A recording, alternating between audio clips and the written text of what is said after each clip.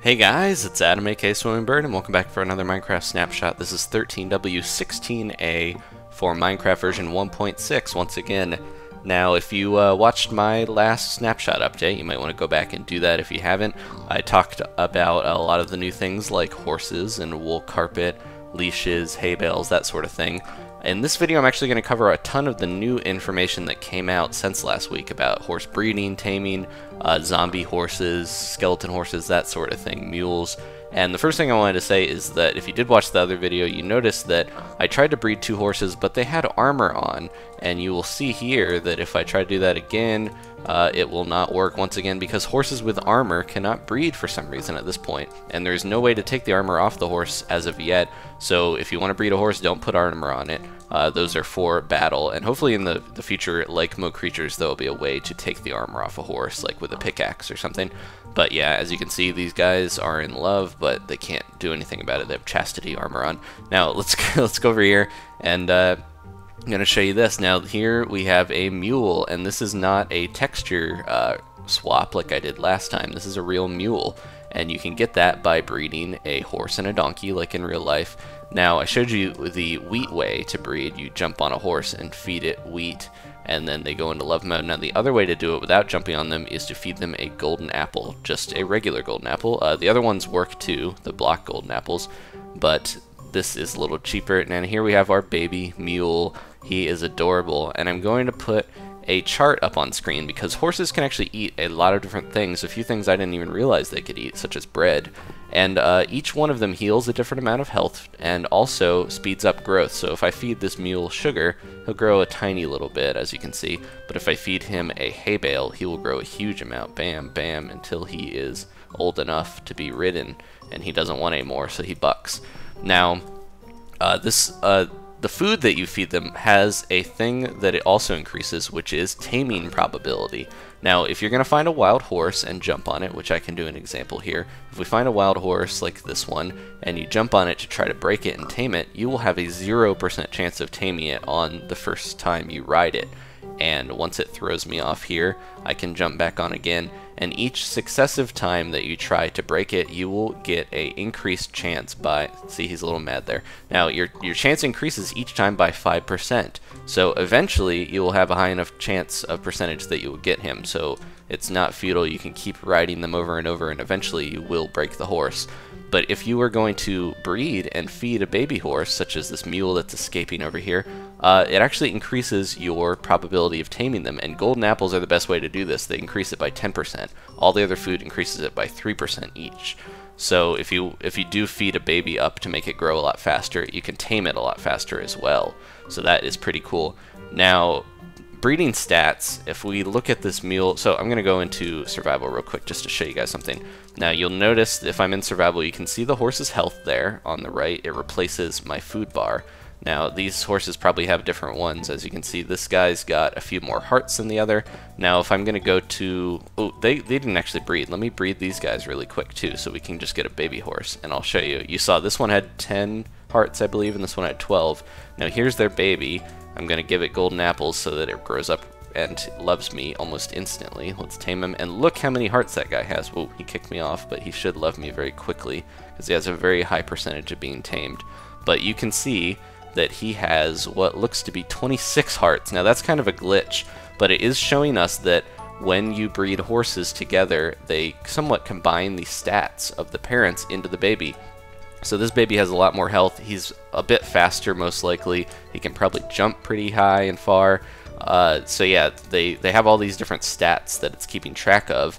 And when you breed them, you can kind of breed the best traits into them, which is pretty cool. So if you have a horse with a lot of health, or you notice they can jump really high, run really fast, that sort of thing, you might want to breed them together to make a nice little baby. And this is even cool too. He's got the color from this one and the spot pattern from this one. And I think that actually factors into it as well. So that is awesome. Now, taming, we got past that. Horses, some other data about them that you guys might not know. I didn't mention that they actually do drop leather, and I should probably just kill one of these to show you. I feel bad because I love all my little horses, but we're gonna just get rid of this donkey over here, I guess. There he goes, and he actually dropped the saddle.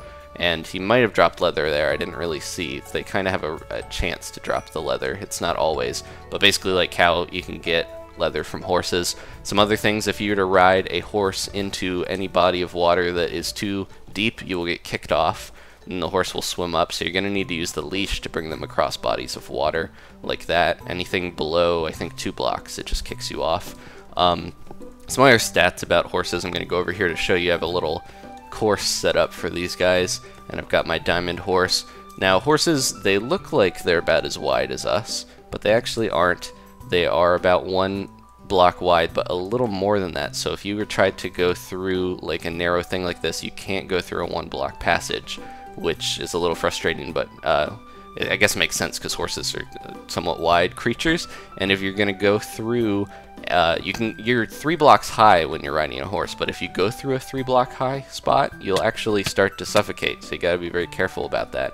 And if you go through any transparent block at that height, though, you'll be okay. You won't suffocate like leaves and stuff like that, so you don't have to worry about that. And horses can actually be used for a bit of hardcore parkour. This is a little course I built. Horses can go up ladders while you're riding them, which is pretty cool, and you can do lots of jumping and craziness on them. Let me see if I can... Whoa! I completely jumped over both of those. But yeah, you could set up some parkour courses and do some horse parkour. Let me see if I can get onto here. Oh, dang, I missed it there. But yeah, so have fun doing that. I'm sure someone's gonna make a parkour horse with horses. Ugh, that's a mouthful. So yeah, they can climb ladders and stuff. They jump about somewhere from between 1 and 1.2 blocks to like 5.1. I think I've seen people claim higher. Like this one, he can jump about 3 or so if I charge him all the way. There he goes, a little bit over 3, so he can get over here. Some of them better than others, and I will show you some crazy horse jumping speed in a little bit. Horizontally, some of them can jump about 11 blocks, so you can go a lot farther horizontally, obviously, than vertically. They're actually, I've got a thing over here I want to show you. Let me go into creative to fly over there. I've got Epona from my last video, and she's over here ready to demonstrate that horses are actually faster than minecarts, or at least they can be.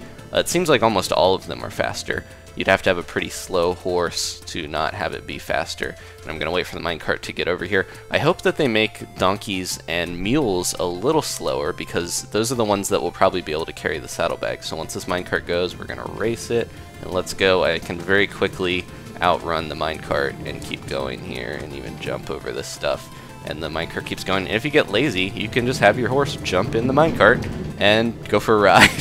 And this is very tricky, because the same key to get off the horse is the same one to you know, get out of a minecart. So you shift and you can get off the horse, but then he's stuck in the minecart, and if you try to hit the minecart, it's very tough because the horse's hitbox is a bit wider.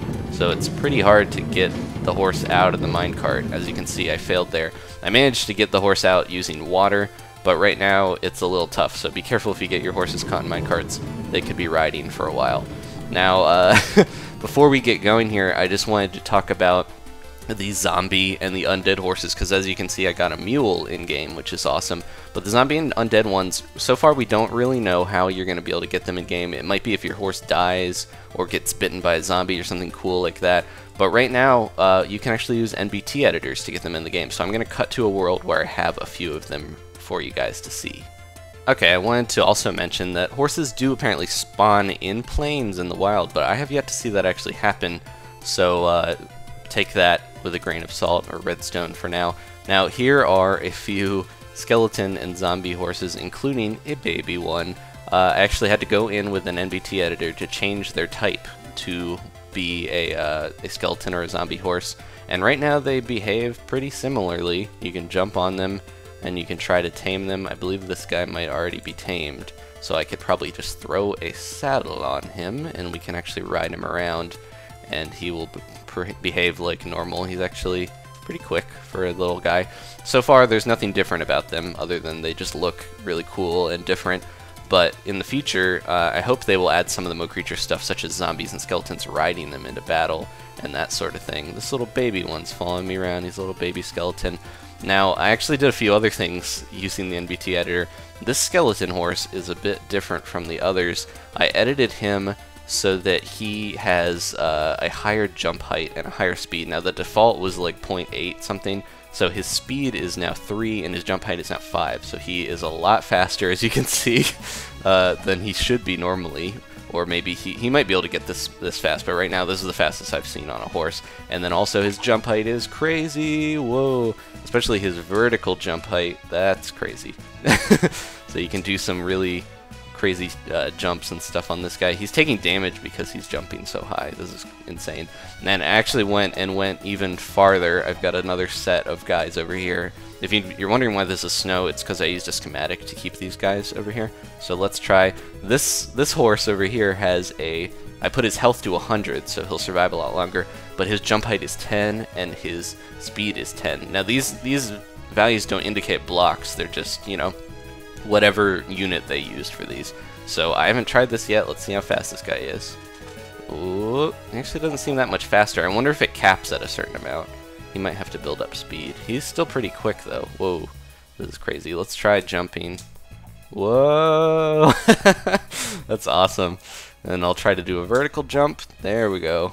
That's crazy. That's this max vertical jump. So it looks like they cap at a certain amount. You could probably go in and edit and make some crazy horses that basically fly when they jump and speed across the land. Or if I give him like a speed potion effect, that would be pretty awesome. But anyways, we don't really know that much yet. We'll have to wait till maybe this week we'll get some more info on how zombie horses and skeleton horses are going to work. A few people were complaining that the horses look way better than the other Minecraft animals and that they should be dumbed down to look not as good. But I feel like the opposite. They should maybe make the pig and the horse and those ones look better to, you know, go up to the standard of the horses, because I like how they look. A lot of people are, you know, they complain if something looks too much like a mod, and obviously this was built by DrZhark, who works on the Mo Creatures mod, so they're very similar, but I still think they fit well with Minecraft, and I'm happy that they're added. So I'm gonna go ride off into the sunset or wherever with my ride off into hell with my skeleton horse. Thank you guys for watching. Leave a like if you enjoyed this, and we should have more news on 1.6 hopefully this week. So I will see you guys again for another snapshot. Goodbye! Woo! One other cool thing real quick, if you are to ride a horse off a cliff, let me see if I can do this, and you have your jump charged. This one actually seems like he's still got his jump charge. That's really weird. Okay, if you have your jump charge when you ride off a cliff, you can actually jump mid-air, which is kind of a glitch. So let's see if we can do it here. Boom! Yeah, I was falling through the through the air, and I glitched and jumped with him. Uh-oh. Skelly? Skelly? Where are you, little guy? You okay? Oh, there he is. Okay, he's fine. Thanks for watching, guys.